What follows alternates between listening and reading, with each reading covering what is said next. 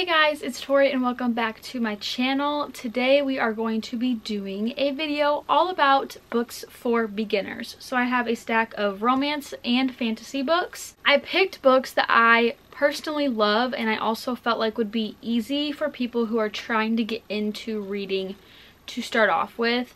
There's a lot of books that I love that I did not feature in this video, but I do have a video that I posted recently about all of my all-time favorite series. So if you want a little bit more, like, I wouldn't say difficult, but intermediate level reading, go check out that video because I talked about so many amazing series that I love so much. But today we're just going to be kind of sticking with the basics a little bit more. So we have a stack of romance, a stack of fantasy. We will go through all of them. So this is basically the how-to guide on beginner readers. So if you're trying to be a bookish girly like all of us around Book Talk, make sure you like, comment, and subscribe to my face. Check out all my socials down below and let me show you book recs for beginner readers. Alright, we are going to start with romance. I have a little stack here. I have a lot more fantasy, but I have become a bit of a fantasy girly here the last few months, so I figured we'd start with romance. I have two YA romance books. If you don't know what YA means, it is young adult. So it is more of like, you're like preteens slash teenagers. There's not any like bad words really. There's no like intimacy, stuff like that, you know, a little more closed door. So these are two that I personally absolutely love. So first we have Better Than the Movies by Linn Painter. This is such a cute little YA rom-com. This is about Liz and Wes. Liz basically has this crush on this guy and she wants him to go to prom with her, and Wes is her like next door neighbor nemesis kind of, and they have like this competition between each other all the time of who can get the better parking spot in their neighborhood. But Wes is basically friends with the guy that Liz has a crush on, and she asks him if he will help her get this guy to like her. They go through a bunch of tasks and things to make her just seem more irresistible, and along the way they catch some feelings.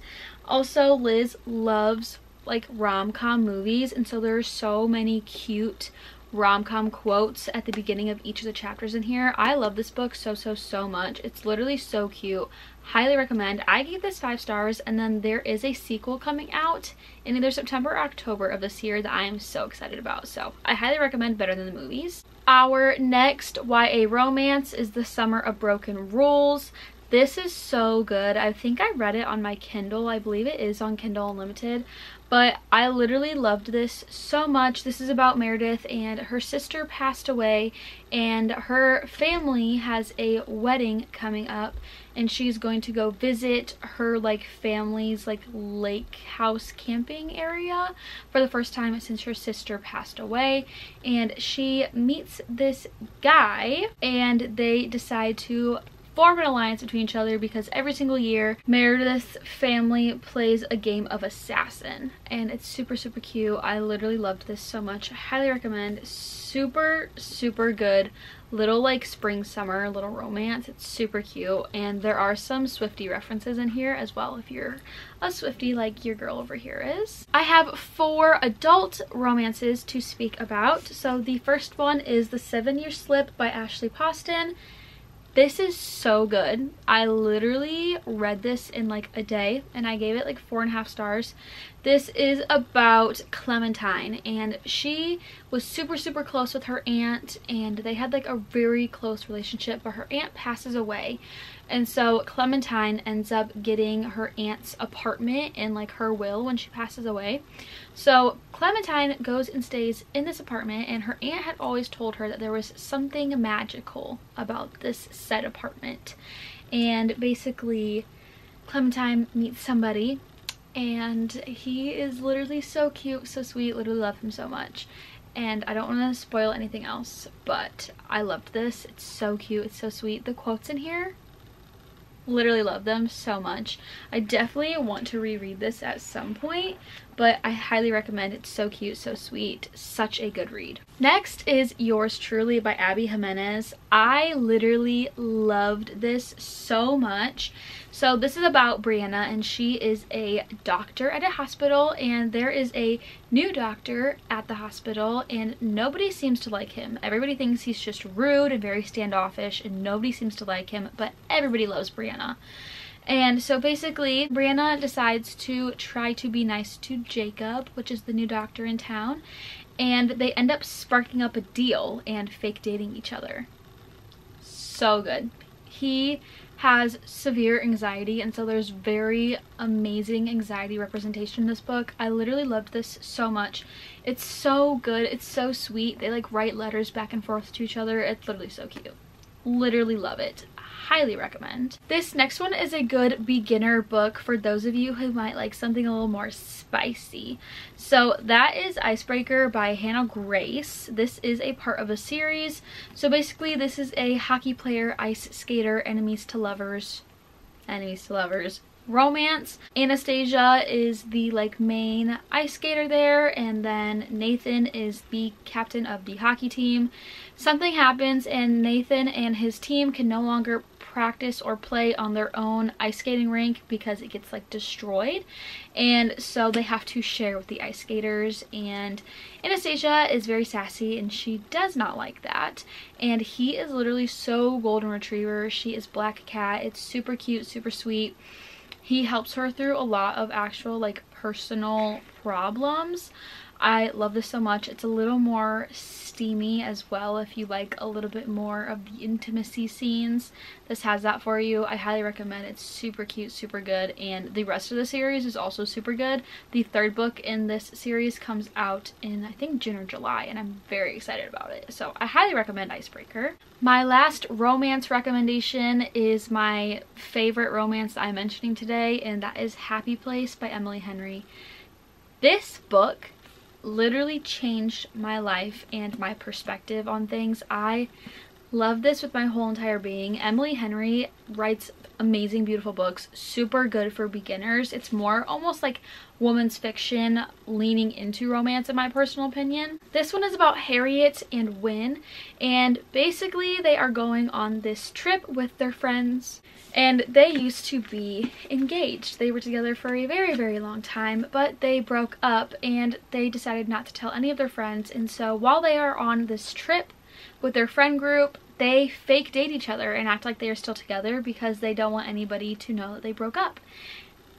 It's like second chance romance. It's past and present perspective. It flips between his and her point of view.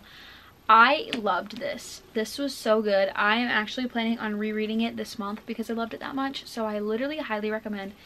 This is so good. So good. Her brand new book, Funny Story, comes out in like 2 weeks, and I cannot wait to get my hands on it. I highly recommend Emily Henry to any beginner reader. Okay, we are now going to hop into fantasy. Fantasy is more like Hunger Games, Divergent type of vibes, Twilight, you know what I mean? Like, it's like mystical fake worlds that are made up, and there's like mystical creatures, and sometimes there's powers involved and stuff like that. So I have a good stack. These are all YA except for I think one. I feel like once you start to get into adult fantasy, it gets a little more confusing. So I figured we would stick with the YA genre, and we'll just hop right in. So to start, I want to give a huge shout out to the Once Upon a Broken Heart trilogy. This is probably some of the simplest fantasy I feel like anybody could read. This is super YA. This is literally like fairy tale-esque. Literally, it's like once upon a time in a land far, far away type vibes. It's just so cute, so sweet. These are the UK editions, by the way, so if you buy them from like Barnes & Noble or something, they won't look like this. But basically, these are about Evangeline, and she thinks she found her one true love, and so when she finds out that her one true love is getting married to somebody else, she decides to go to one of the fates. The fates are kind of like gods almost, and she goes to the Fate of Broken Heart, or the Prince of Hearts, and she basically asks him to break up her love's wedding. And so he does so. His name's Jax. We love Jax. But Jax ends up postponing this wedding for Evangeline, and he does it in a way that she did not want. Basically, you have to like say exactly how you want things done, not just please do this for me. Like there's like stipulations and stuff. But when you make a deal with the fates, you always have like a price to pay. So Evangeline owes Jax 3 kisses of his choice whenever he asks for them with whoever he tells her to do it with. And so he breaks up the wedding for her, and it just causes this huge uproar, and it's literally so good. There's like a lot of adventure, there is cute romance scenes, it's enemies to lovers, literally so good. Highly recommend. These are amazing. Such a good start for anybody who's never really read fantasy before. This is the perfect place to start. And Stephanie Garber also has another trilogy called the Caraval trilogy. I have not started that trilogy yet, but I definitely plan on it because I loved these so much. But highly, highly, highly recommend. This next one is one of my favorites that we're going to be talking about today, and that is Powerless by Lauren Roberts. I love this book. The banter, out of this world. Literally out of this world. Like, obsessed. This is about Kai and Peyton. Peyton is an ordinary and Kai is an elite. So basically elites are like these people with powers, and the king of their kingdom has tried to kill all ordinaries because he only wants elites in his kingdom living around him. Because there is this opinion that ordinaries take away powers from the elites type of thing. They have like a sickness or something like that. So Peyton is lying to everybody, and she is like disguised as an elite. She says that she is like a psychic.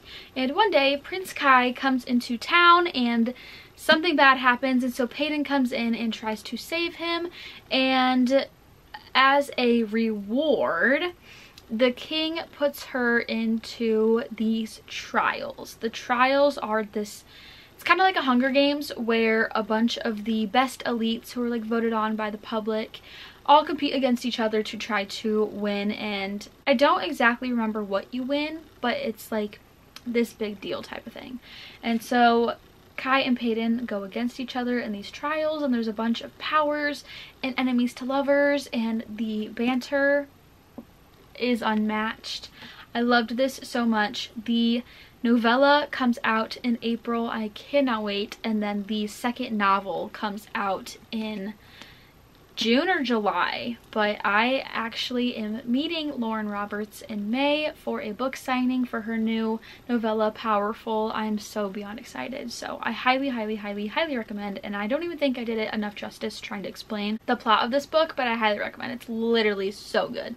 Next, we have Divine Rivals by Rebecca Ross. This is more on the romance side than fantasy. The second one focuses a lot more on the fantasy aspect, but this one is about Winnow and Roman. Winnow and Roman both work at the local newspaper, and they are trying to go up against each other to get the same promotion. So they are like workplace rivals.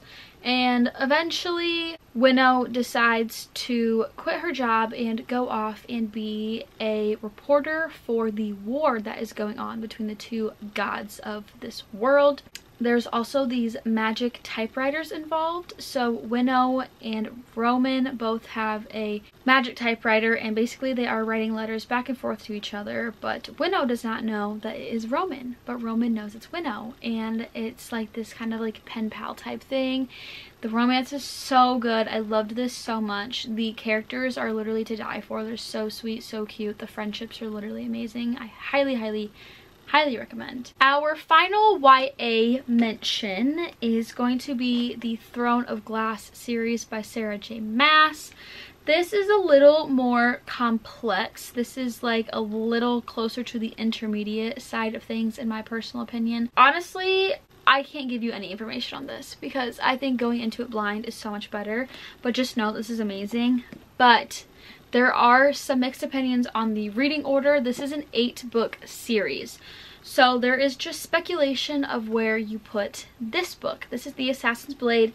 This is a novel with 5 or 6 novellas in it, and it's like a prequel to this book.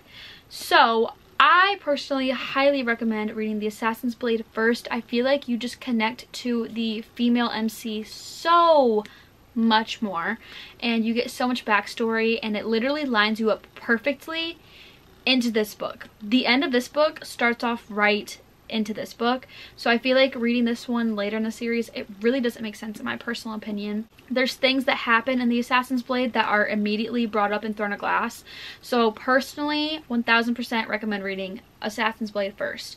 But this series will literally change your life. I just finished the 8th and final book in the series yesterday, and I also got 2 tattoos for the series because I literally love it that much. So I highly recommend the Throne of Glass series. It's literally amazing, but read Assassin's Blade first. Alright, our last 2 recs are more adult fantasy, so these have a little bit more spice or like a few cuss words, a little foul language type of vibes. So the very first one is A Court of Thorns and Roses by Sarah J. Maas. This is the same author as the Throne of Glass series. This is her more adult fantasy series.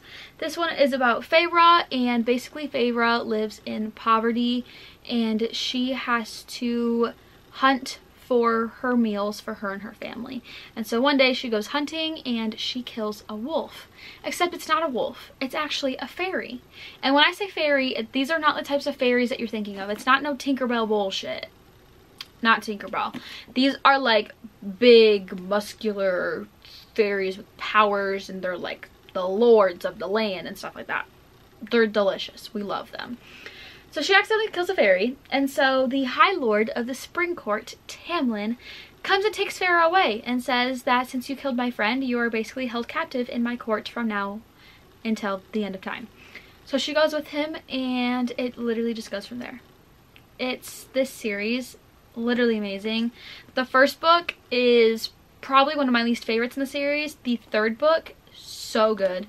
Get through this, you will love it, I promise. The last like 150 pages, so much happens. So much happens. But this is so good, and I literally love it. I am doing my reread of this currently, actually. I'm halfway through my 2nd time reading the series. That's how much I love it. So I highly recommend the ACOTAR series. If you've never heard of this, you've been living under a rock, but please give it a chance. You will not regret it, I promise. The final recommendation for today's video is Fourth Wing by Rebecca Yarros. This book literally took the whole world by storm last year. This literally ruled book talk. I don't know what happened, but it literally exploded and you then couldn't get your hands on it for a very long time. So this book is about Violet. She has been trained her whole life to be a scribe, which is basically like the super smart people of this world. Literally 6 months before they have to like make their decisions on what they're gonna do with the rest of their life and like go to training for, her mother, which is like the general, tells her, actually you're not allowed to be a scribe, you need to be a rider. The riders are basically like the soldiers, the people who go into war. They're called riders because they ride on dragons. And you have to like not really tame a dragon, but you have to connect with a dragon. And there's all of these like obstacles and training and schooling that you have to go through in the war college to make it. And basically you either make it through the classes or you die. There's not really any other option. But the romantic interest in this book, let me tell you, he's perfection, delicious. The second book in this series is called Iron Flame. That one isn't as good as this one. And then the third book of the series is coming out in January of 2025. So get your hands on this book and read it before the new one comes out next year. The second book, like I said, not quite as good, but in my personal opinion, the second book was mainly for world building and story building, less plot. So highly recommend. This is super, super good. There is some spicy scenes in here, and I literally love this book. I definitely will be rereading this year at some point before the new one comes out next year, so highly recommend. All right, guys, those are all of my book recommendations for beginner readers. Let me know down below if you've read any of these before, if you're going to add them to your TBR. If you're a beginner reader, let me know what kind of books you think sound good from this list. I love all these books so much, and I feel like these are just perfect starts for those of you who are just trying to dribble your way into reading. Clearly, I have a lot of books, and so I feel like these are very solid recommendations for beginners. So with all that being said, make sure you like, comment, and subscribe to my face, and check out all my socials down below. I hope you enjoyed today's video. I love you all to the moon and Saturn. Have an amazing, wonderful day wherever you are, and I will see you in the next video. Bye, besties!